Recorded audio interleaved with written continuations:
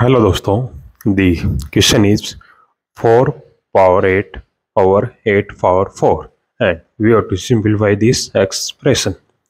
Let's find out.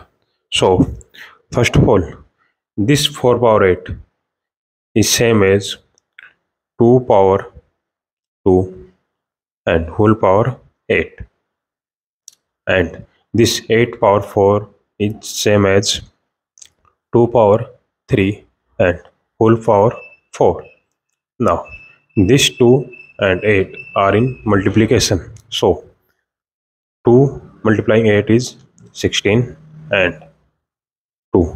This 3 multiplying 4 equal to 12. Now,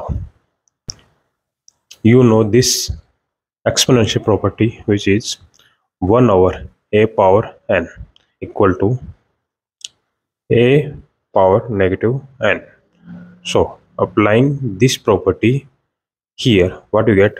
2 power 16, and this 2 power 12 became 2 power negative 12.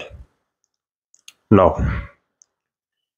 here base are same, then power will be add. So 2 power 16 plus negative 12 and 16 negative 12 equal to 2 power 4, and 2 power 4 is equal to 16, and that's his final answer.